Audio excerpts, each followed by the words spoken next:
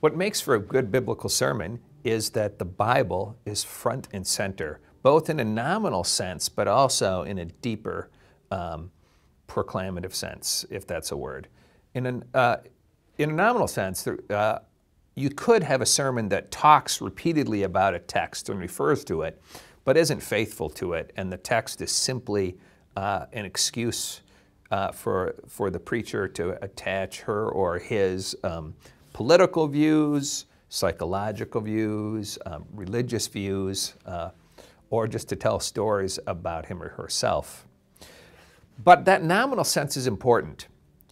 If it isn't obvious to people that a pastor is preaching on a text, then even if that deeper sense that the pastor is proclaiming the word that's faithful to that passage, that'll be lost. So there has to be that nominal, that surface level element of preaching. Some people get that point across by carrying the Bible and holding it up or picking it up from time to time in a sermon if they're not walking around.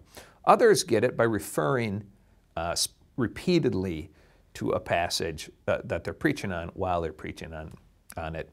There's different ways to do it.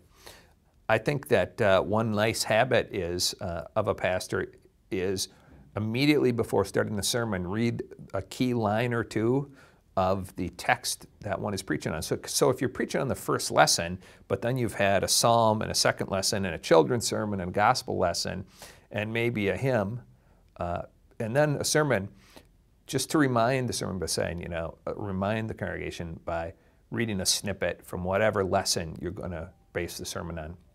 At the deeper sense, though, what's critical is that the sermon not be the pastor's opinion or the pastor's views, but it be the text that is the basis for the sermon, and that the pastor wrestle with the text, and that the text is the primary voice rather than the pastor's voice.